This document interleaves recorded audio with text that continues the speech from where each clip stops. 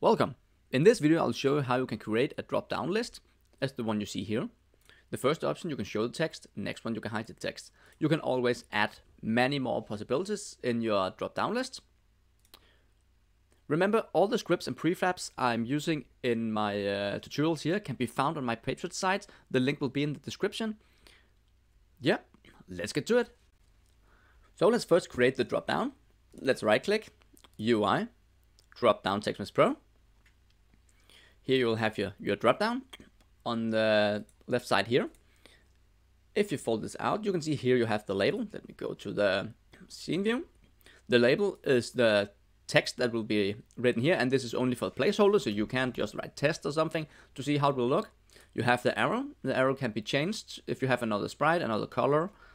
Here you have a template.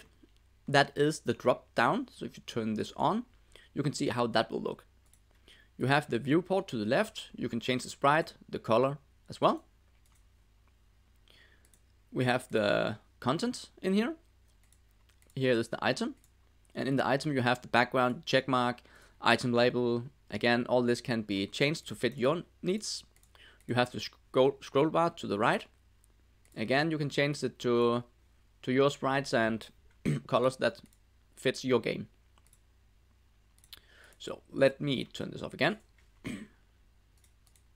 And already now, if you see here to the right, if you click on your drop down, you can see you have option A, B, and C. And if you hit play, you can see the drop down is already working. You have all these options. So what you write over here will be written as options here. In my example here, I will only have two options, and this will be the show text. Show text. Oops. Come on.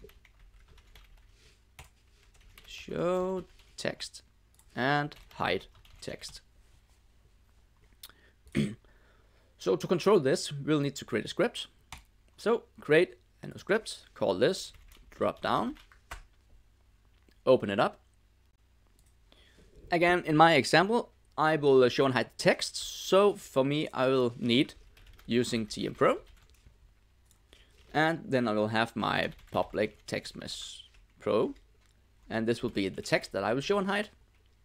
You can remove the start and update function. And then we will make a new public void called drop down. And we will need an integer called index. Let me, it's like this. And in here we will switch between the index number. And then we will use cases. So if it's case 0, then our text dot gameObject dot setActive will be true, because here in the first case we will show the text, and now we will remember to break it. And now when you break it, it means that you will end it. So this is the start, and this is this is the start, and this is the end.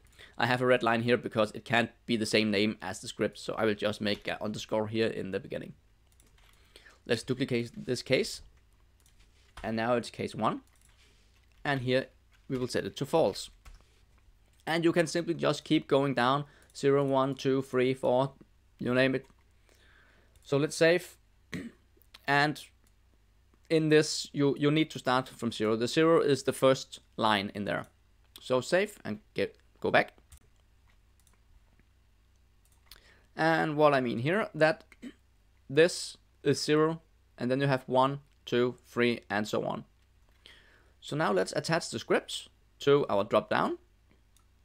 I have my texts. I haven't created that yet, so let's make a UI text here.